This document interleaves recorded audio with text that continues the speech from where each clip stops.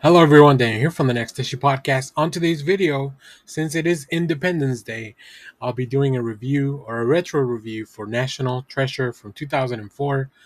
This movie's rated PG at a runtime of 2 hours and 11 minutes. You can watch it on Disney Plus.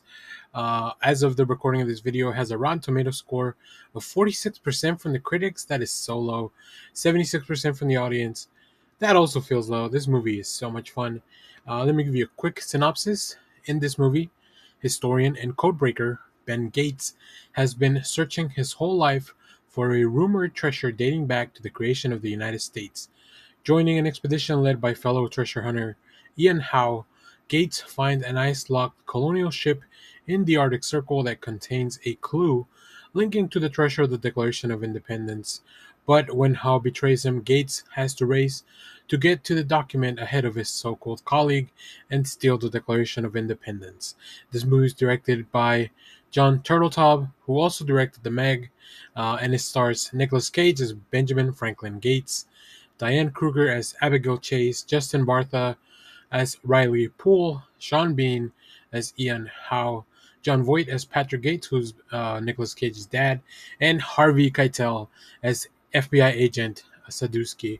Um, Look, I I went back. I wanted to do a video for Independence Day, but I didn't want to do anything that was like super military or maybe even colonial times. I wanted something that was just fun, and you know, what is more fun than stealing the Declaration of Independence? National Treasure just is a relentless, high energy adventure that rarely gives a chance to catch and take a break.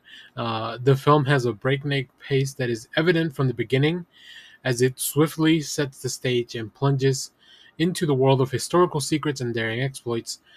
This rapid storytelling just is very engaging, and we're kind of swept along on the trip with Benjamin Franklin Gates, which is one of the most ridiculous names in movie history. I think one of the strengths of this film is just the cast of characters, right? I think Nicolas Cage embodies the role of what you would want in a character like Benjamin Franklin Gates. Over the top, super charismatic, very much with a lot of eccentric flair and just like that high energy. His performance just strikes a fine balance between seriousness, lightheartedness, also very much so you can he really has this or his character has really has this love for the history of everything. I think that's really cool. That's really important, especially after having watched all the Indiana Jones films. One of the things about those films, the series of films, is how much Indiana Jones cared about the artifacts. And I think in this case, that's something that the movie also really captured very well, right? Nicolas Cage was never in it for the fame, the glory. He wanted to prove his family's name was worth it, and also that he wanted to recover all these treasures for the betterment of society overall. Diane Kruger also plays very well off against um, Cage as Abigail Chase, a skilled archivist who becomes essential to the plot. Also, Justin Bartha as Riley, just providing not only a tech savvy sidekick but also comedic relief all throughout the film. They just have a really great chemistry. Also, I think having Sean Bean as your, as your antagonist, as your villain, just it seems very much a role that really befits him. So, at the heart of this film is really the mystery that intertwines real historical events and legend. Right? I think they do a really good job of making sure that we believe that all these things could have been happening, could have been real. So it's a really interesting navigation as we kind of go in this quest to uncover these hidden secrets, unlock the treasures of the past, and decipher ancient riddles that overall make sense if you are in any way familiar with some of the subject matter.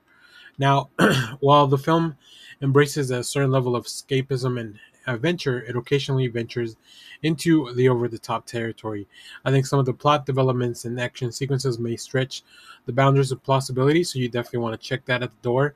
And these elaborate heists and daring escapes, the film embraces just a larger than life approach because the subject matter is like just the fact that they're stealing the Declaration of Independence as the opening act is already way over the top, right? I will say one of the things that I did notice here, the pace kind of comes to a complete halt towards the end of the film with the FBI and everybody gets kind of split up. I feel like the strength of the film is when everybody's closer. It's really together. So that definitely took a lot of the momentum that we were building throughout the film and kind of put it in a rush. But then once we get back into the pace and the puzzle kind of comes back together, I think it still makes for a compelling finish. I think maybe the film could have been a little bit shorter, but overall, like it just found the narrative back up again and ends up with some of that. So it was a little clunky, a little convoluted towards the climax of the film, which is not the place you want to be convoluted, right? So I can see how some of the critics would definitely um, put out a few marks on that. But overall, this is just a fun film. This is classic popcorn stuff. There's a reason they made another one of these. So yeah, highly enjoyed this. Rewatch during the holiday. This is probably going to become one of my staples when we do like Independence Day and something like that. I think that'll be real fun. If you're still celebrating, maybe you could put this on. If not, you can also go back. My friend Lego did a whole breakdown and it just kind of a big video stream on the Rob Fishbeck network, where not only National Treasure but also the sequel just encompass like they talked about everything that for those two movies for the Cage Unleashed podcast. So it's really fun stuff. I'll put a link down in the description so you can go check that out as well. That was really fun to kind of I had after having just watched that and then going into the film with a little bit of that those extra facts and knowledge and all that stuff. It's really fun. So yeah, very excited to have watched this, and I kind of want to watch the next one, but I'll probably save that for another holiday maybe. As always, thanks for watching, everyone. Remember to share, like, subscribe, hit the bell so you know when we go live. That is most Saturdays, 10 a.m. Central Standard Time. Stay tuned. We have more comic reviews, trailer reactions, TV recaps, all that fun stuff here in the channel. Thanks for watching, everyone. Bye bye.